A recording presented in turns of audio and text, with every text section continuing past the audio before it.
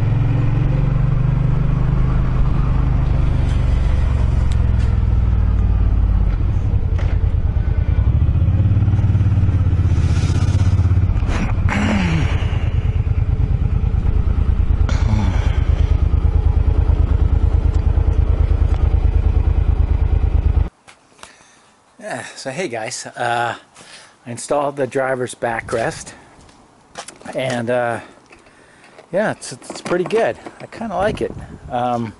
It was a pain in the ass. First of all, ever since I put this luggage rack on, it's almost impossible to get this passenger seat off.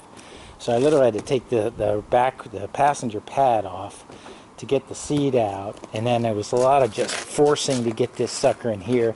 This is not particularly adjustable, but it's got a little spring to it. I tried it, it's pretty good. I think I paid about 80 bucks for this instead of $180 or $280 like some of these things cost.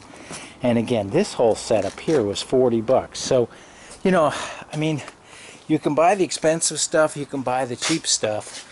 I like to buy the cheap stuff. Maybe the expensive stuff, you know, you don't have to force, and it isn't so difficult. It's more convenient to put things on and off. But honestly, you know, take a look. Looks good. And that backrest, I know from my long distance touring expeditions, that backrest makes a huge difference in your lower back pain over a long period of time.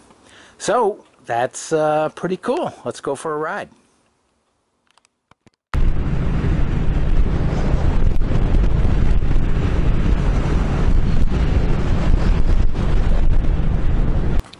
So this is kind of interesting. They say this thing's adjustable.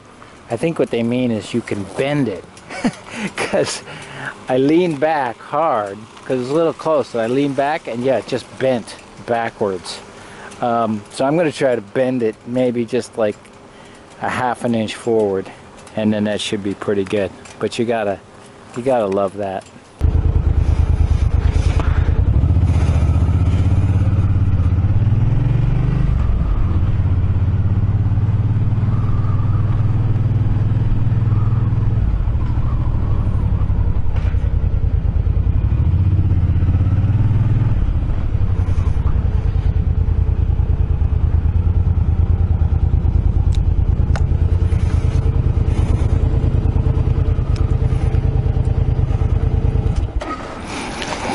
So, what's the recap?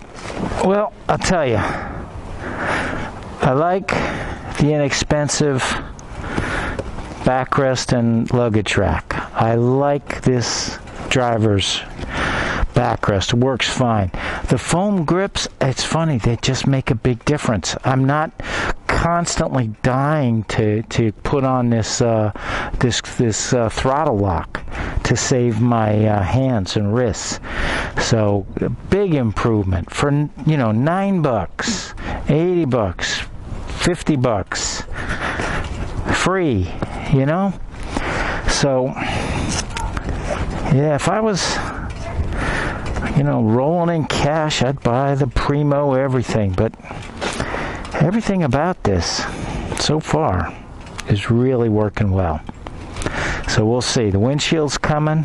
That's about it. Oh, well, then the engine guards. I need engine guards.